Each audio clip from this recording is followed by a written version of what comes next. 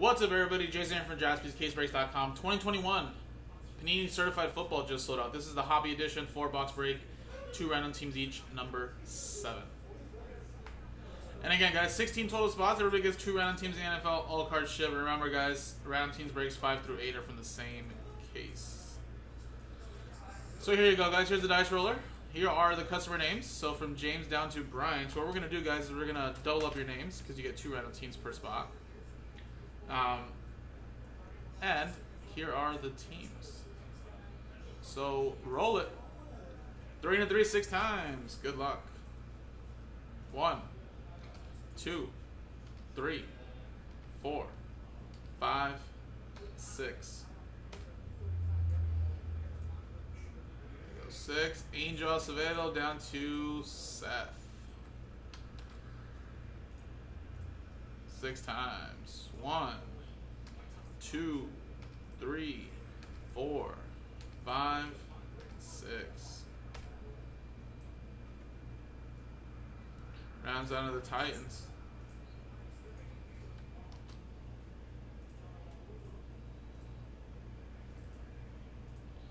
Alright, 6 times. Boom, boom, boom. Angel with the Rams. Frank, you have the Raiders. D Porter with the Jaguars and the Colts. Eric with the Bengals. D Porter with the Bucks.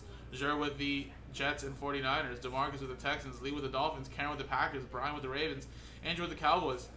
James with the Giants and Chiefs. Angel with the Bills, Patriots, Browns. Frank with the Falcons. DeMarcus with the Lions. Jeremiah with the Bears. Angel with the Seahawks. Karen with my Eagles. Lee with the Chargers. Angel with the Vikings. D Porter with the Broncos. Brian with the Steelers.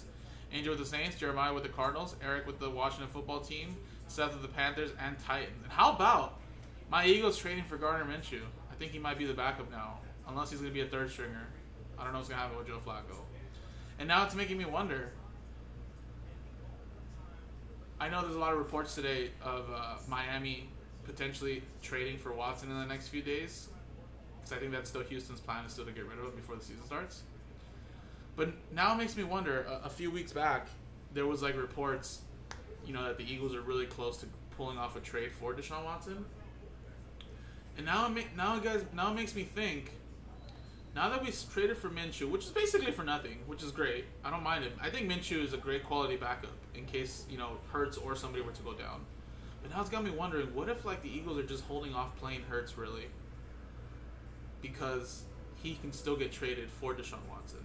And if Deshaun Watson can't play for most of this year due to being on the commissioner's list or being suspended, then Gardner Minshew kind of is like that little bridge until Deshaun Watson's back. Now I don't know what to think.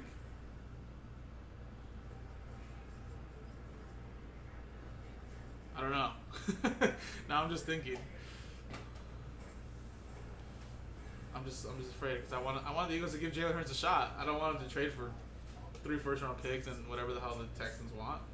Imagine if Jalen Hurts would just pan out and then the Eagles have 3 first-rounders potentially next year. You know how much firepower they can get? They can help the line out. They can help the defense out. Get another weapon. I don't know. That's what I texted Nick this morning. He was like, I don't know.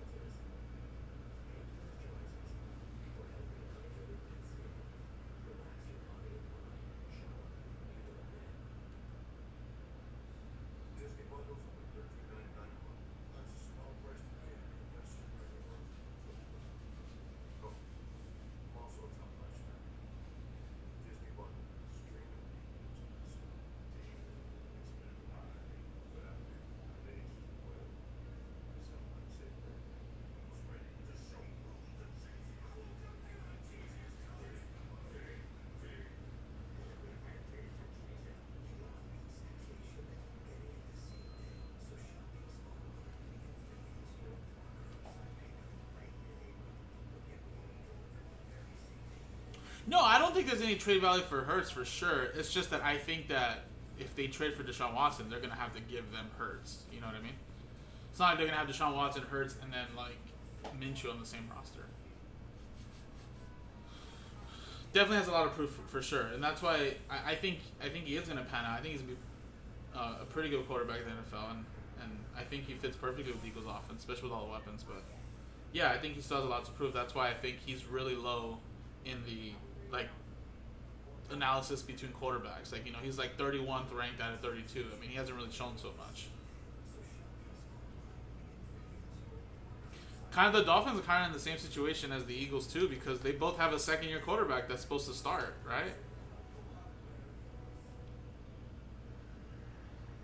Alright, let's just close the trade window, Frank. He looks like no one wants to trade for the Raiders. But it's just, it's kind of like, man, I guess they're really not sold on Tua then, if they're going to trade the boatload for him. I think obviously Houston wants to take advantage of these teams that have like second-year quarterbacks that are maybe not sold on them, because they can get a quarterback that still has a lot to prove in talent-wise, right? They get draft picks, and it ends up being a win-win for them.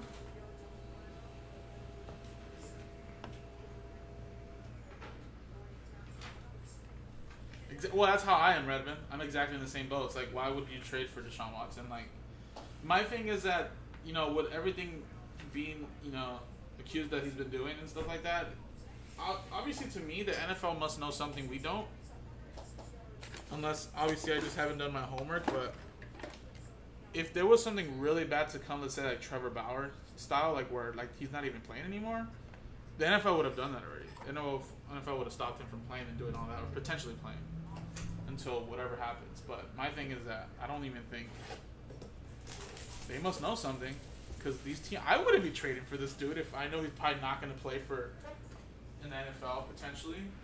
Like, what, you're going to trade all those picks for a year? Unless they're like, there's obviously incentives, like if he actually plays enough, or, you know, that third rounder turns into a first if nothing happens to him or something like that. Like, I don't know. I just feel like it's just too risky. But again, I just think they must know more than we do, so. I know, that is true though. It does make, Tua fans do make the Finns a little nervous, I hear. I just think that the way the NFL has evolved is like, if you don't perform well your first year as a top like drafted quarterback, it's like they move on. And that's kind of the sad part. Remember those days where like first rounders actually sat for a year or two? You're just expected to start now, you know, and perform well.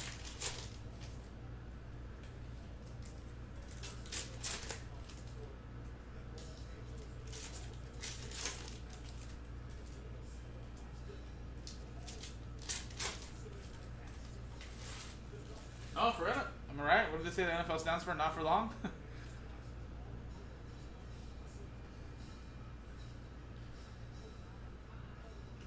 Alright, we got Myles Garrett to start us off to 149.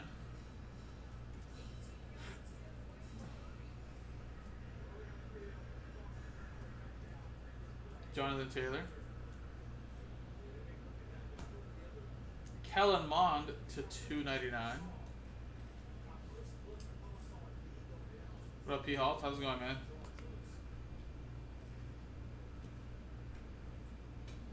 Amon-Ra St. Brown to 249. I mean, I don't know if people, people obviously remember this, right? But this was the most recent one. Patrick Mahomes sat for 1 year. You know, Mahomes sat for 1 year behind Alex Smith. You know? Look at Mahomes now. Michael Thomas.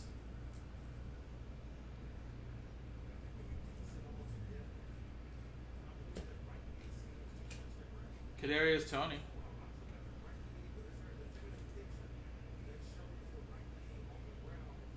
Well, that's the thing. I think a lot of people refer back to like. Now, I'm not saying David Carr could have been a different type of quarterback, but I mean a lot of those, you know, quarterbacks that got drafted are really horrible teams. That's my boy Jalen Hurts. You know, like David Carr was like, was like sacked like so many times. Ricky, doesn't he hold the most like for sacks in a season? Like that kind of stuff probably like just you lose your confidence right away, and it's like your first year. You know, you're gonna get drafted to a good team. But I think, I don't know. I guess some quarterbacks make it work, right? I guess every good quarterback gets drafted to the most worst teams, right? Especially if you're a high draft pick, that's kind of what it means. But some quarterbacks just make other players better, and some don't. Right? I mean, look at some of these quarterbacks that just perform so well, like Tom Brady, right? With all these receivers that you've never even heard of, and they just elevate, I guess, their teammates, I should say.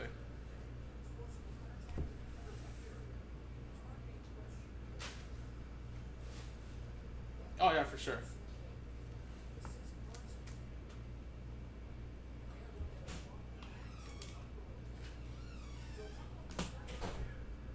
All right, next box, guys. So that Amonra was the Detroit Lions DeMarcus. We had Kellen Mond for the Vikings, which was Angel. Jalen Hurts, sorry, for my Eagles, and Karen Steele. And then some numbered cards there. I feel like, did we get cheated? A relic? Or an autograph? I feel like we did.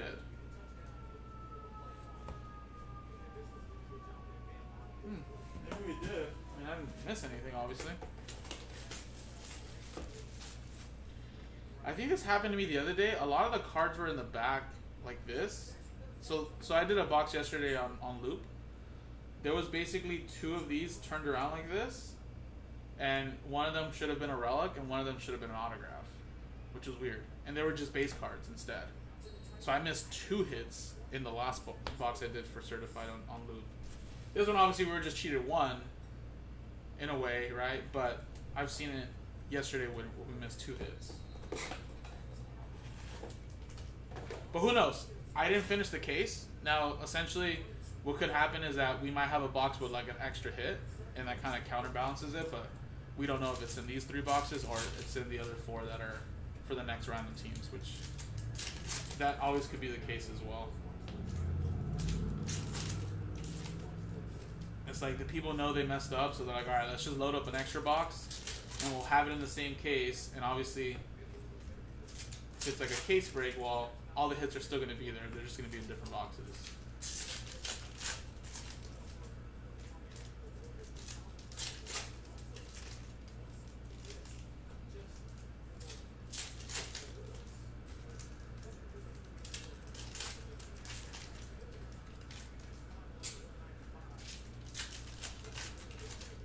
Yeah, I actually went to that Chargers 49ers preseason game this past week at SoFi. By the way, SoFi, hands down, is probably the most beautiful football arena or field, stadium in the NFL. Hands down. That is like the craziest arena, stadium. Jalen Waddle. 3-color patch out of 50. 49 out of 50 for the Dolphins. Going to lead. And yeah, I got to see Trey Lance last weekend. One of the interception I think he thrown wasn't really his fault. But it was a pretty fun game to watch, though.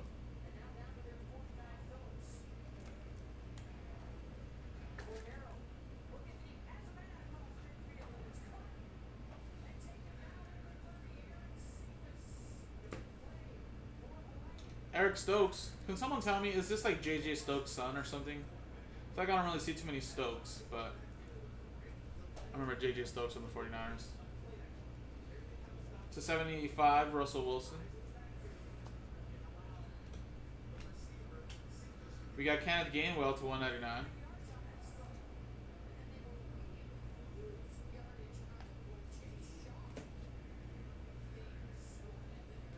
And Rico to 199, mirror images.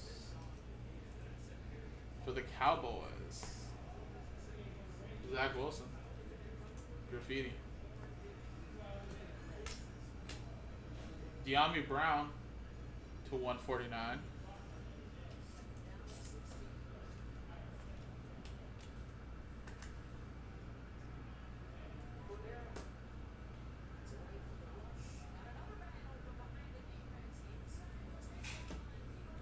Little Herbie out of 75.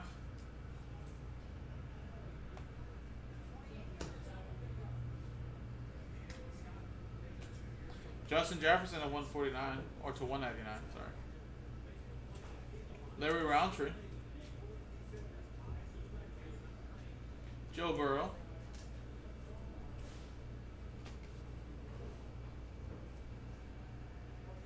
Nick Chubb.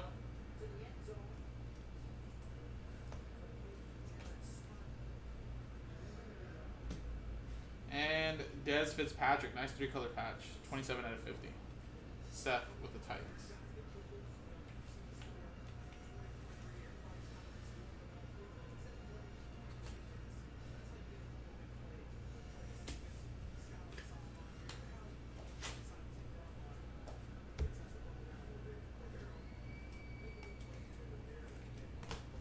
Alright. Third box.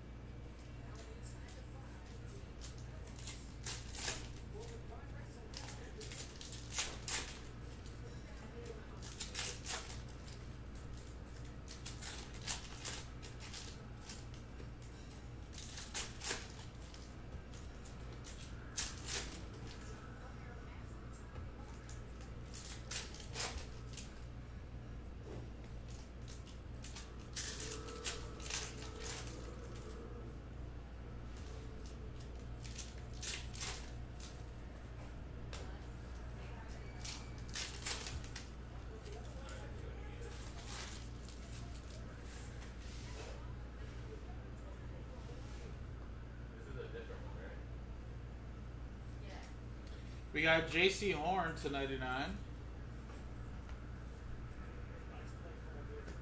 Elijah Moore to 299 for the Jets.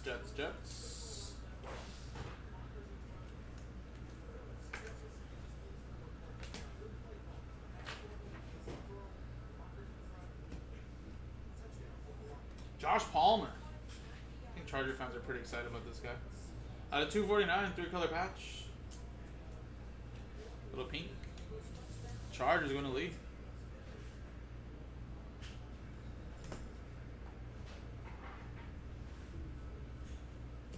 We got Luke Farrell to 50 for the Jaguars. De'Ami Brown to 249. Washington football team.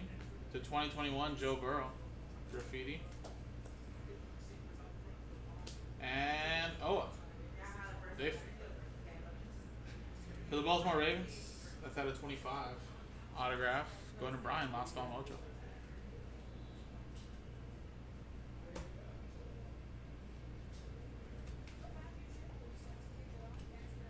CD Lamb for the Cowboys relic.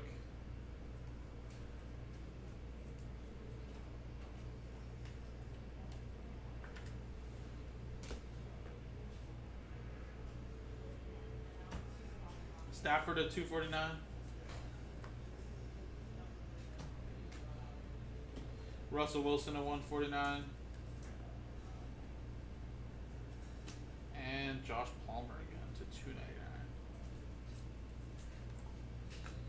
J.K. Dobbins to Graffiti to 2021.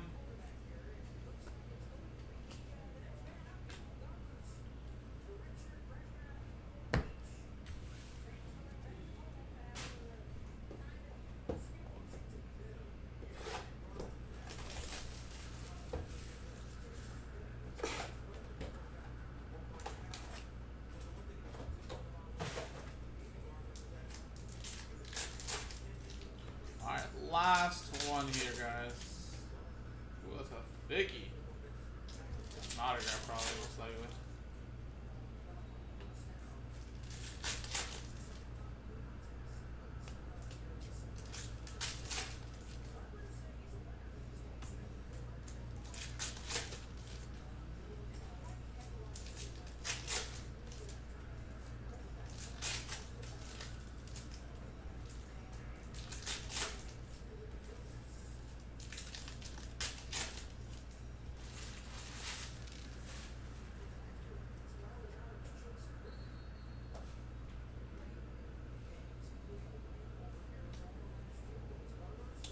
J.K. Dobbins.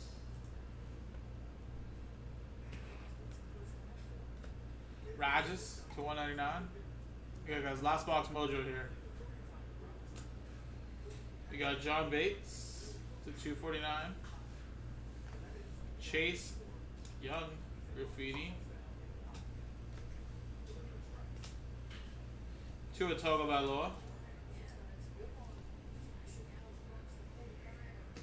Dwayne Eskridge for the Seahawks. That is to 125.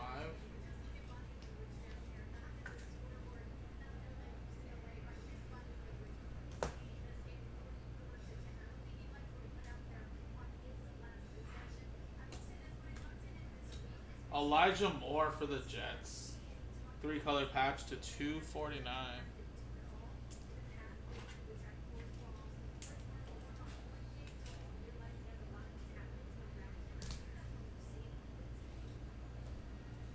Mac Jones for the Patriots.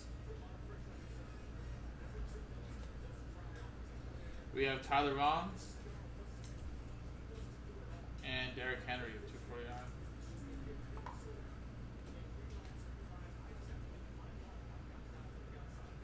Sorry, Chris Evans is numbered.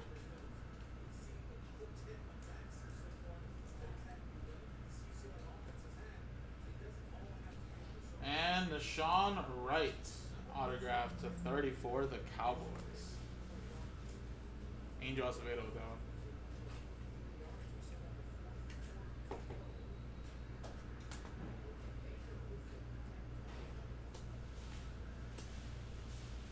And piece of the game, Alexander Matheson for the Vikings. Going to Angel.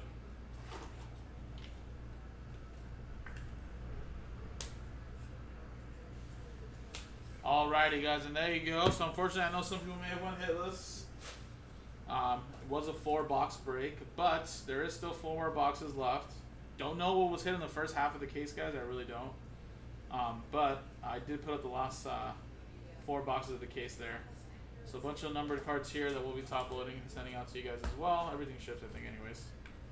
And, of course, the relics there. Elijah Moore was RPA. Extras relic. Owa. Palmer, Rico, Kellermond, Hurts. We have Amonra, Deshaun Wright, Elijah Moore, relic, 3-color patch desk with Patrick, De'Ami Brown, and Jalen Waddle. So there you go, guys. Appreciate it. This was break number 7. Again, break number 8's in the store. JaspysCaseBreaks.com.